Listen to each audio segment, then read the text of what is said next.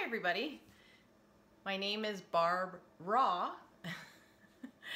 and I'm actually here to give you a little lesson on a recipe that I created, and I don't really have an official name yet for it, but I'm calling it Green Heaven sauce. How's that? And we're gonna have it on top of zoodles, which are zucchini noodles, and yeah, and some mushrooms marinated. So let's get started. Unfortunately, my camera is having some issues, so I can't tilt it. So for the rest of this lesson, you won't be seeing me, but you will be seeing what I'm going to show you how to make. Hope you join me. Okay, so to make this recipe, you're going to need something to spiralize your zucchini. So as you can see here, I think it's a Starfrit, this one that I bought, and it actually has 3 different settings. So we're just using a spaghetti noodle, kind of a thinner spaghetti noodle. I believe it has a thicker one and then a slicer as well. So this one works really well for making zucchini noodles. So you're simply gonna, I usually cut them in half, and I do peel them. You don't have to.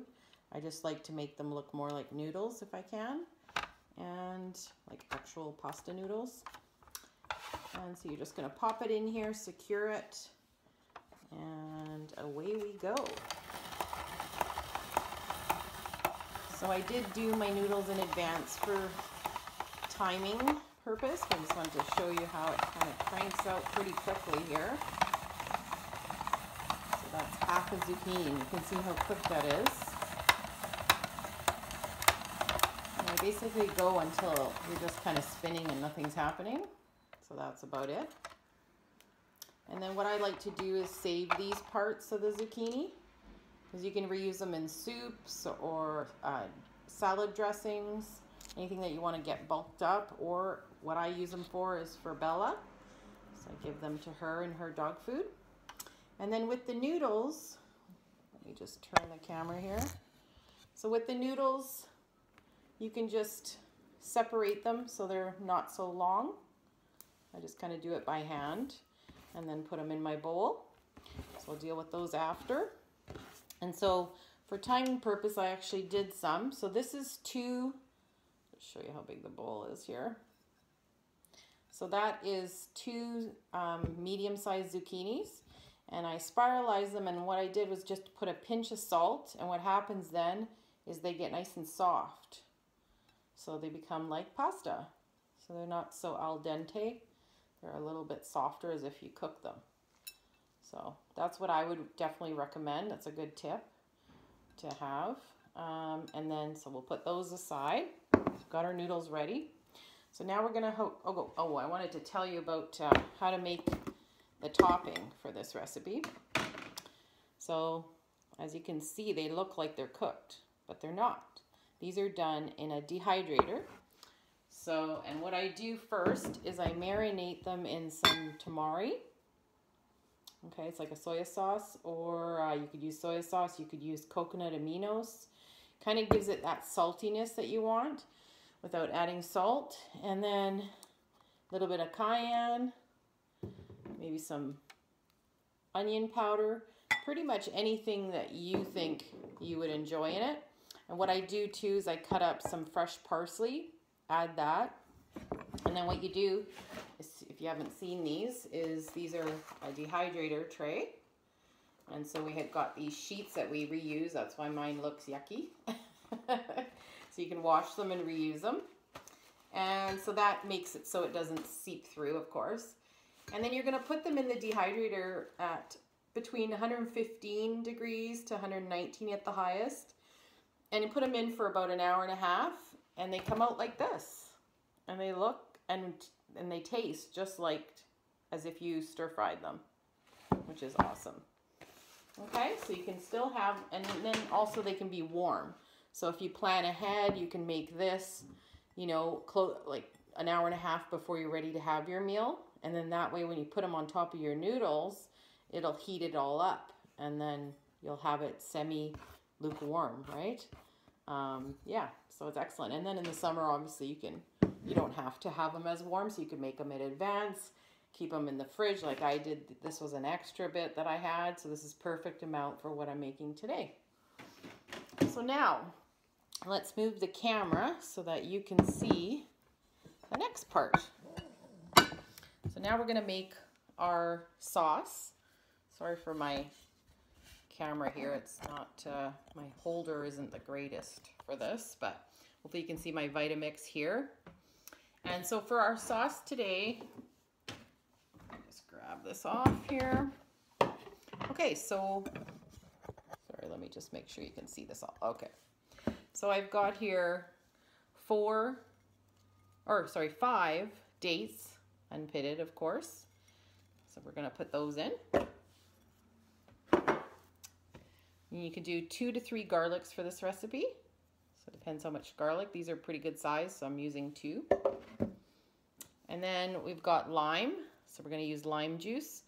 Now normally 1/2 to 1 lime, depends on the size of it. So I'm actually going to go put both in.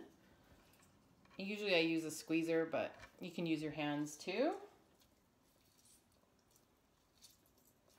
Okay, and the other one.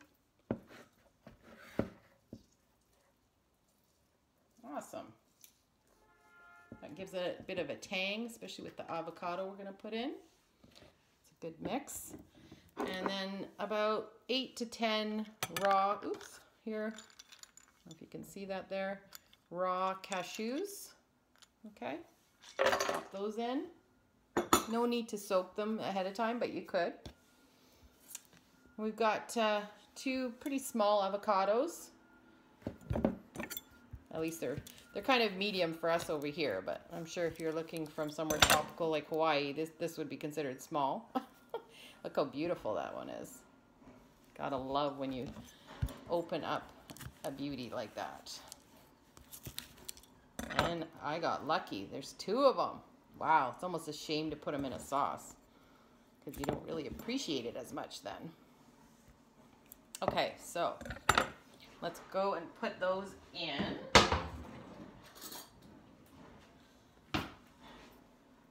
And you can use less, but this recipe I just turned out pretty perfect, so I'm going to do it exactly the same way. But you know, if you want to reduce the fat, you could use like something else to fill it up, maybe like put a little bit more dates. You could put some zucchini in it. You didn't want to use so much avocado. Keep in mind, this isn't going to be just for 1 serving. This is for like 2 to 3, maybe even 4 people. So you will have extra if you're only making for yourself, or you can reduce it. Just use 1 avocado or 1/2 of an avocado. It's totally up to you. Okay. So that's good. Let me just rinse off my hands here. Okay, and we're gonna add about 1/4 cup, maybe 1/2 cup of water. So what you can do is you kind of add a little bit and just keep adding as you go, because you don't want to get it too, I mean, it's kind of hard with this recipe, it's pretty thick, so you're not gonna really thin it out that much. So I'm just using my Kangen water machine here. So it's 9.5 pH. If you guys don't know about Kangen 8, you should definitely look that up or just message me and I can give you some information. We love it. And then a key ingredient in this recipe is smoked paprika. So we're going to use about 1 teaspoon. You can use a little bit more. Just what I would suggest is just taste it. So what I'll do is I'll taste it after. So I'll start off with 1 teaspoon. And you can use a pinch of salt. I just use a Himalayan salt. Not quite off salt completely. I'm getting there. You won't need as much though in this recipe because you've got the tamari that's on the mushrooms. And then I do use a touch of black pepper. I use a Watkins pepper. It's award-winning. A touch of onion powder. Just a pinch. I think we're ready. And then what I'm going to do is add the fresh parsley at the end because you don't want to over blend your herbs, your fresh herbs anyway. So can you see that okay? I think you can there. Hopefully you can watch the noise. It won't be too bad. So I'm just pulsing it.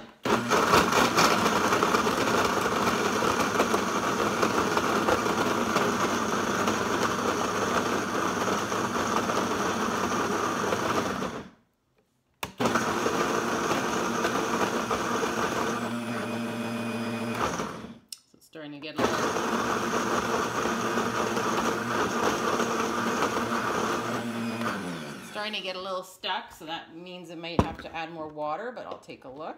So you can see how beautifully thick that is, right? So you guys can see that okay? Just gonna get a spatula. Kind of move it around a bit here. It's more for the dates that you want to really blend it really, really well. I'm going to also give it a taste.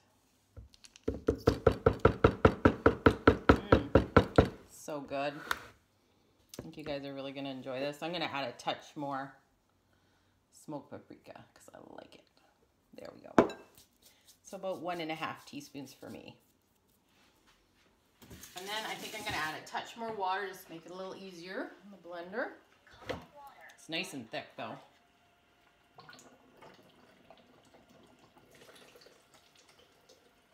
Okay. So let's give it one last blend. Actually, I'm going to put my bunch of parsley in there. So just go for a handful, however much you like. Pop it in there. No need to chop it when it goes in the blender.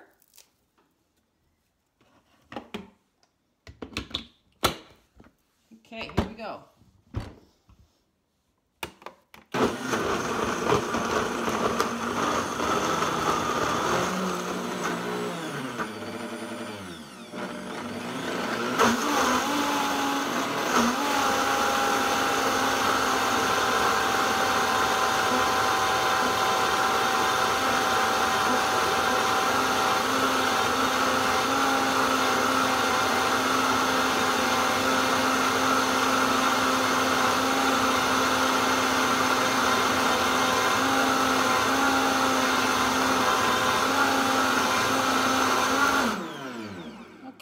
I think that's about done.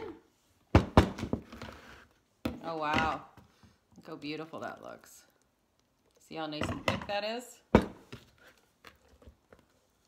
That's the thickness you like for a sauce. Okay. So let me just plate it. I'll be right back. Okay, so this is our final product. Look how delicious this looks. You see how thick that sauce is? And then once you blend it all up, all the flavors come together. I'll just give you a peek of how the sauce is. So you can see how thick that is and how much I still have left over. So this is plenty for a family. I hope you enjoyed my video. And let me know in the comments when you make this recipe. I would love to hear your feedback and see what you think of my Green Heaven sauce. Have a great day.